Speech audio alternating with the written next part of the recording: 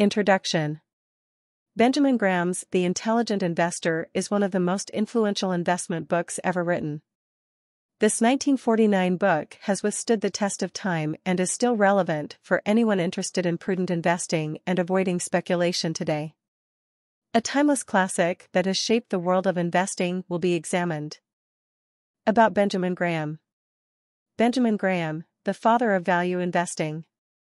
Benjamin Graham, widely regarded as the father of value investing, emphasized the importance of purchasing stocks that are undervalued relative to their intrinsic value.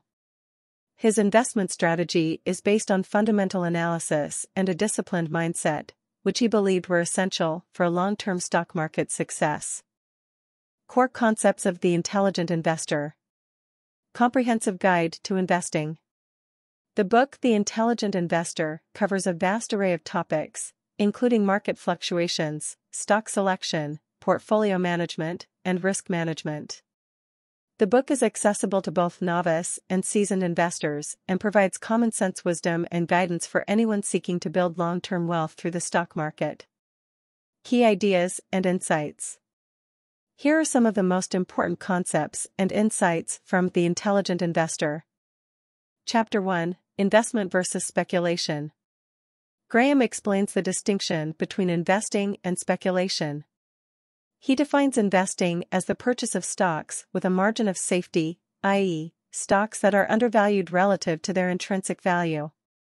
In contrast, speculation entails purchasing stocks without regard for their intrinsic value, resulting in substantial financial losses. The chapter establishes the context by emphasizing the significance of intelligent investing and avoiding speculation. Chapter 2: The Investor in Inflation. The impact of inflation on investments is a significant factor to consider. Graham offers mitigation strategies that emphasize real rates of return and investments that preserve purchasing power. Chapter 3: A Century of Stock Market History. Graham provides a historical analysis of the performance of the stock market over the previous century. Investors continue to pursue returns in a market frequently driven by hype and speculation, making his warning about overvalued stock prices relevant today.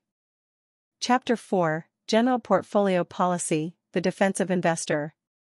This chapter describes a portfolio strategy for defensive investors that emphasizes capital preservation.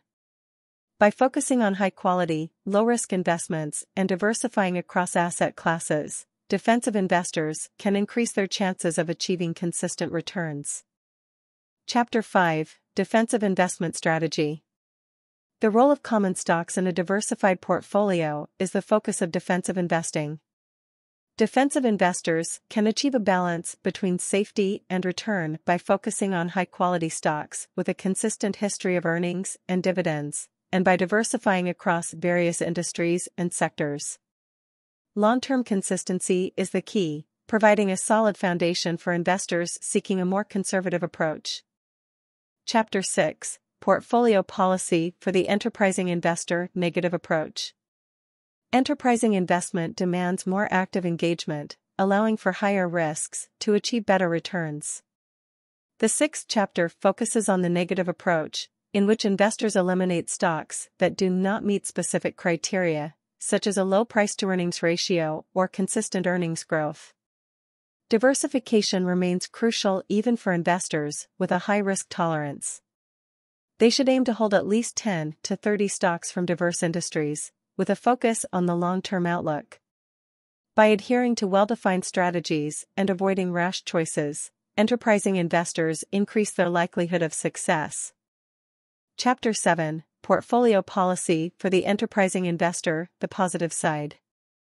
Chapter 7 examines the procedure for identifying undervalued stocks that are likely to perform well over time.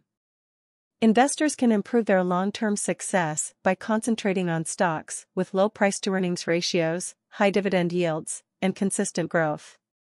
Using a margin of safety and extensive research, investors are able to protect themselves from potential losses and make informed decisions. Diversification remains essential for mitigating portfolio risk overall. Chapter 8: The Investor in Market Fluctuations. Investors are frequently swayed by market fluctuations, making irrational decisions based on emotion. Investors can prevent hasty decisions by viewing fluctuations as opportunities rather than threats and concentrating on the intrinsic value rather than short-term price movements. A prudent investment strategy and a constant margin of safety serve as a buffer against market fluctuations. The 8th chapter cautions against the risky practices of market timing and speculation on short-term price fluctuations. Chapter 9, Investing in Investment Funds. In addition to diversification, professional management, and liquidity, investment funds include fees and potential disadvantages. The 9th chapter examines these advantages and precautions, advising investors to investigate management teams, investment philosophies, fees, expenses, and tax implications. Chapter 10, The Investor and His Advisors. Selecting a reliable and knowledgeable advisor is crucial. The 10th chapter examines various types of advisors and cautions against high-pressure sales techniques and conflicts of interest. Maintaining a productive advisor-client relationship requires transparency, thorough research, and a complete understanding of fees and compensation. Chapter 11, Security Analysis for Individual Investors. For individual investors, The Intelligent Investor provides a comprehensive overview of security analysis. In this chapter, Benjamin Graham emphasizes the importance of understanding a company's financial statements and valuing a stock based on its intrinsic value as opposed to its market price alone. By applying these principles and using a margin of safety, investors can potentially make more informed investment decisions and achieve greater stock market success. Chapter 12, Things to Consider about Per-Share Earnings. Graham discusses the significance of understanding per-share earnings and how to properly evaluate them. Despite the fact that earnings per share are a key indicator of a company's profitability, he cautions against relying solely on this metric to assess financial health. By comparing earnings to book value and considering metrics such as the dividend payout ratio and price-to-earnings (PE) ratio, investors can gain valuable insights. Overall, Chapter 12 provides insight into evaluating earnings per share for more informed investment decisions. Chapter 13, A Comparison of 4 listed companies. 4 companies are analyzed in detail: American Can, Anaconda Copper, General Motors, and Texas Company. Graham contrasts their financial statements and stock valuations to illustrate fundamental value investing principles.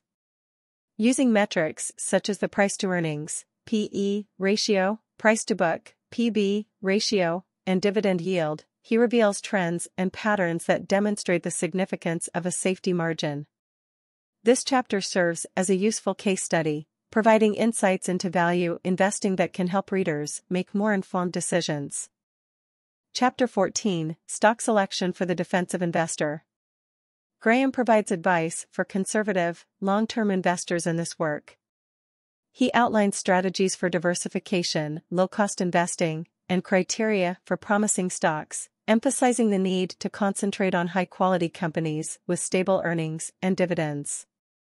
This chapter is a valuable resource for conservative investors who seek to preserve capital and earn reasonable returns with low risk. Chapter 15, Stock Selection for the Enterprising Investor.